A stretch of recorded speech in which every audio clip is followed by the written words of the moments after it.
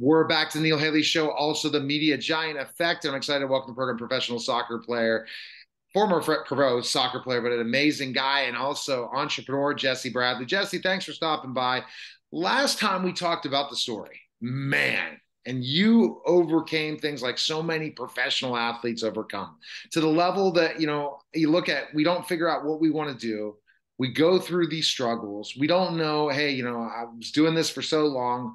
And sometimes we never figure ourselves at all. So you saw your faith, you move forward, and you have all these amazing goals and dreams to accomplish. What does 2023 sound like for Jesse Bradley? And like, again, it's 2022 still here. I'm not wishing it out, but tell me.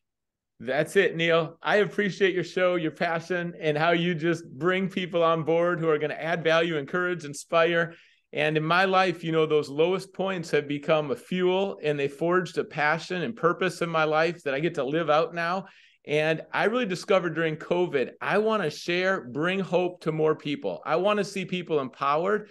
I want to see people who can then cultivate hope habits. Hope is relational, and the quality of our lives are determined by relationships, family, friends, coworkers, also, I think, spiritually with God. But in addition to the relational, there are specific, intentional, and practical steps we can take. And we've been doing digital campaigns in 2022, and it's been so fruitful.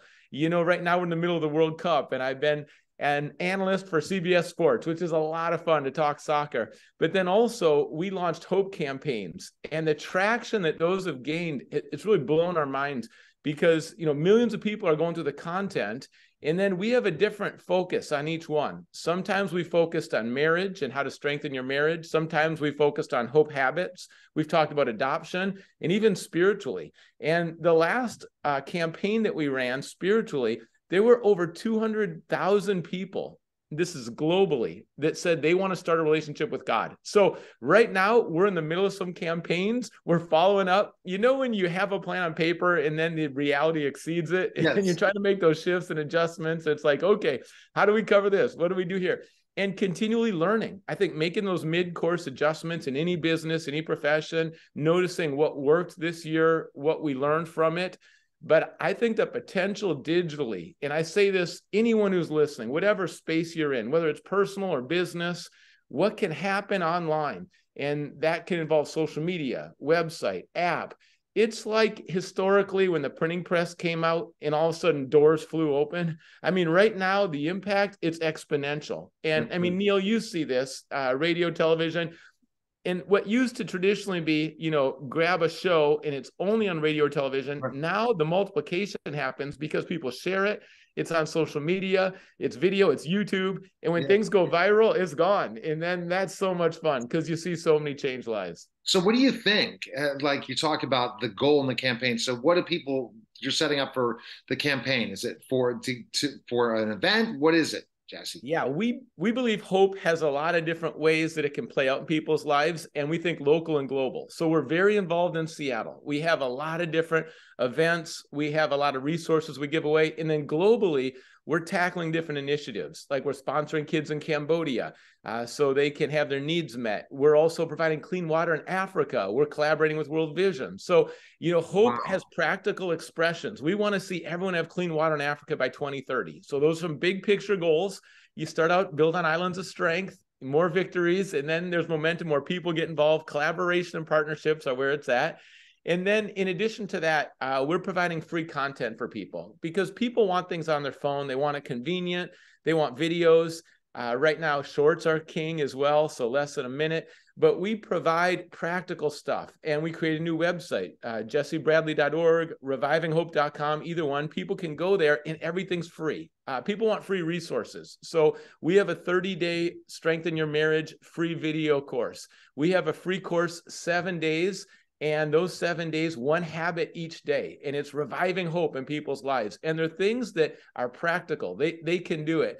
I say this 4 stages with learning a new habit so people won't get discouraged because it doesn't always just click in. I know January comes, people have some resolutions, new habits. The first one is unconscious incompetence. You don't know what you don't know, right? Some habits you didn't even know they'd be good for you, they exist. And then the next step is you have conscious incompetence, meaning you start to try it and you just can't get it. And then you have conscious competence. We're starting to learn it. You got to be really intentional, focused, but it's starting to come. And then you have unconscious competence where it's natural. It's like tying your shoe. You know, when I was a goalkeeper and I didn't know how to catch, I didn't even know the W was the proper technique, right? And then I tried to catch a ball and there was no W with my thumbs. It was kind of spread out and I dropped the ball. And then I was overthinking about the W, but I was getting my W on the ball. And then lastly, it's just natural. I'm diving the upper corner and I'm catching it with the W. So any habit, and that's true, you know, with gratitude. I say a gritty gratitude, learn how to give thanks when you don't feel thankful. Yeah. And just start with 10 things you're thankful for today. When you give that gratitude, you're going to focus on what you do have instead of what you don't have. It's going to change you on the inside. You're going to become, you know, a more positive attitude. You're going to see the world differently. And that habit of gratitude, that is like a gateway for a lot of other things that can happen in your life. One other one I think is really important: forgiving people fully every day. Don't let the sun go down with resentment and bitterness. That's poison for you. Don't carry it. So that works in marriage. That's been a key in my marriage. I think that's key in every marriage, conflict resolution. But you've got to talk about it, have honest and humble conversations, because that's where the fruit is. But I'll tell you, when you forgive everyone fully, it doesn't mean what they did was okay. But you're making a choice. If you don't forgive and you hold on to resentment, you're putting yourself in a jail and you got to step out of that. So this is an intentional choice to forgive fully every day. Healing is a process. That doesn't happen right away. But make the first step, which is forgiveness, and let go of that grudge so that you can really love people, you know? And so these are the kind of habits. Again, you kind of get the scope. It's personal, it's local, it's digital, it's global. And you know, I'm someone, it's hard to say no sometimes. That's probably a good goal for 2023, is just what to say no to. But I'm energized by all this stuff. And yeah, I'll tell you, your pain points can become your greatest points of motivation. And because I didn't grow up with any clue about God, when I learned, you know, how good God is and how much he loves me, it's like, I want people to know. My parents got divorced. So I want to strengthen marriages and see people flourish in marriage. I also want to see adoption happen, because no kid should be without a forever family. You know, there's different things I can point to. You know, my career ended tragically in Africa with professional soccer. I love to encourage athletes. We have Faith and Family with Seattle Sounders here, Tacoma Stars. So whatever's happening in your life that is really disappointing, painful, low points, what can you learn from that? And then there's a rebuilding that happens. And I believe that's what's deeply fulfilling, is when you can help people who are in that same situation as you. And that's what I love to turn around and be a part of, whether that's pastor, speaker, author, you know, whatever the means are. I don't really care. I'm impressed. Videos, I'm absolutely impressed by you, even more than the last time, because you really are telling us what's coming up. I know you, as a humble person, are going to tell the story, but you're not going to talk about all these initiatives you have. And they're fantastic initiatives. And you're doing so much in the community of Seattle and then all over the world. And it's just very, very impressive. What do you want to tell our listeners and viewers about what they should think about to do? Go ahead.